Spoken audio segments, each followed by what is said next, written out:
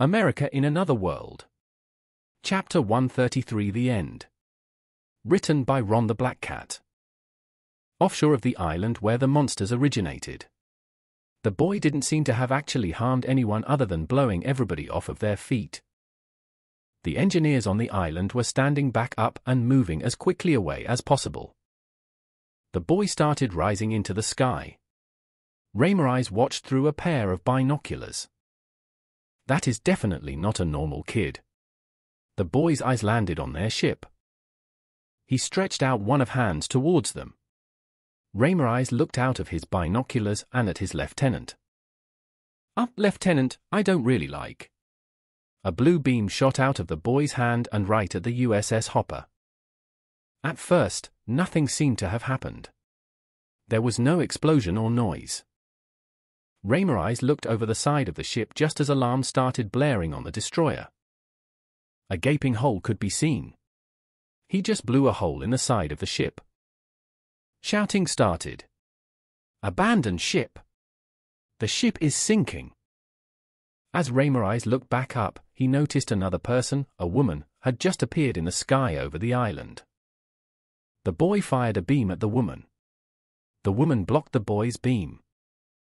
The woman smiled and shouted, "Mom and Dad are back early.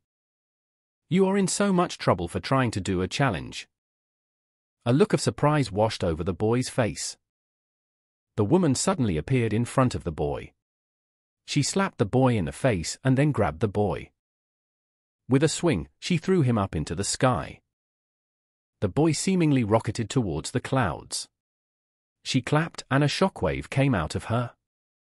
Something seemed to slam into the destroyer as the shockwave. Nothing seemed to have happened again until Raymer's eyes looked over the side of the ship again. Hey, we aren't sinking anymore, and the hole is gone. His lieutenant shook his head. I wish we stayed on Earth. 0605 June 21st, 2020 CE. Air Force One, currently over Nevada. In the conference room, an advisor was giving a rundown on the situation on the island. We have just received a report that the woman has appeared over the island and dealt with the boy. Dealt with him how? Ronell questioned.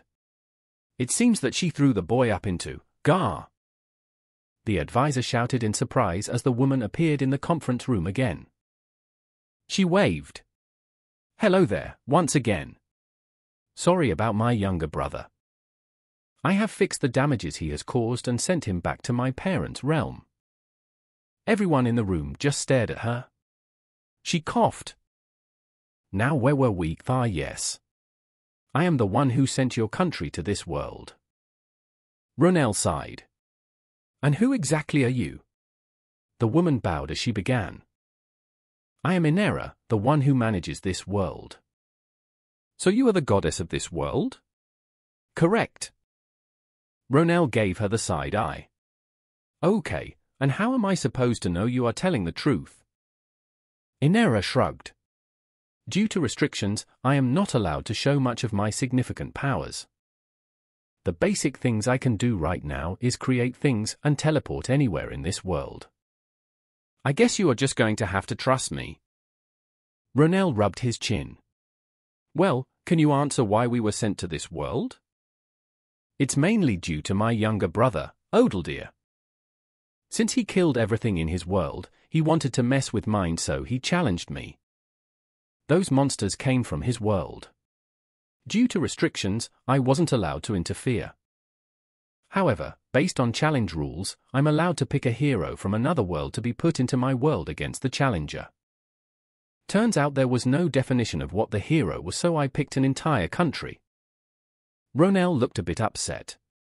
So this entire thing was a sibling dispute, except this was the divine type? Inera nodded. I believe that would be a fitting description. Ronell just frowned. You know what? I don't even care at this point. It already happened and I'm in no interest in picking a fight with a divine being. Just, are you able to send my country back to our world? About that, I would like to offer you a few options as a token of thanks for your involuntary help. And what would that be? Inera smiled. Your country can stay in this world for however long you want. Either forever or for a period of time. If your country wants to go back now, I can let you go back now. I can send your country back to your world at the moment right as your country disappeared. Or I can send your country back whenever you want. You can even request I send your country back after a certain time. Your country is welcome in this world. Ronell stayed quiet for a few moments. The rest of the conference room stared at him before he spoke. Can you let us think about it? Inera nodded. Of course. How do we contact you once we have made our decision? Oh, just say my name and I should appear. Well, thanks for helping me so much. See you whenever you call for me then. After Inera finished speaking, she just disappeared from the room. Ronell rubbed his head.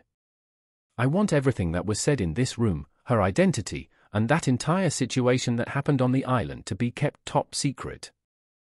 No need to release any of this information. Make sure the people involved know. Understood, sir. Now, gentlemen, I guess it's time to make a decision.